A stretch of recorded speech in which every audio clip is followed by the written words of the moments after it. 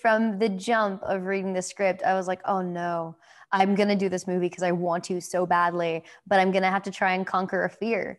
And she was so incredible on that front. And, she really tried to make every experience easy. And, we got it done in the best amount of time possible. And we got lucky with a lot of the times with the camera, we would be able to relieve an entire side of the ball. So that helped a lot with the confined spaces. It's wild, but honestly, it totally pays off and it works. And that again is so Roseanne Liang. I don't know how she led me into this and I blindly followed her and we just, we ran with it. And I'm so happy with the product that came out of it. Strap in. Yes, ma'am.